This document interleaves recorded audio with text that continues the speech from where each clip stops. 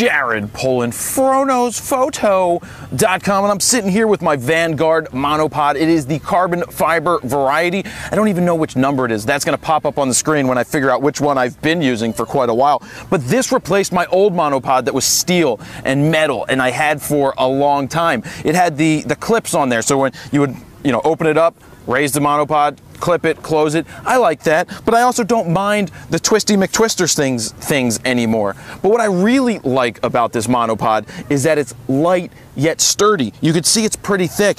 It's going to go over about 6 feet high. It goes over my head if I set it all the way up. If I go like this, turn that one out, turn that one out, and then there's one more.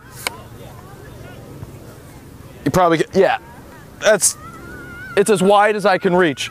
It's my whole wingspan, so that's pretty cool. It's sturdy even all the way out at the end. So let me just lower this, and I'll give you a quick tip on something. When you find the place where you want to shoot with, the recommendation, tighten it. Tighten it really good so that it doesn't slip on you. I've had it where I haven't tightened it all the way. That's where I like those clips better, because when they're clipped, it's not slipping. But you just tighten it, you're good to go. You can get in-betweens everywhere you want to go. But what I like about it, you got the nice head. There is no head, actually. I don't believe in putting a ball head or any type of head on top of a monopod. You have the rotation from the lens, and you don't need to pivot. If you need to pivot, you lean forward, you lean back, and they make that easier with this on the bottom. This rotates. So as you move, you're still stable and level to the ground. Or not level to the ground, but you're stable because that thing rotates. If you want to put it into the ground, you can turn this knob and you get the point coming out. But it's a really strong, sturdy, carbon fiber monopod.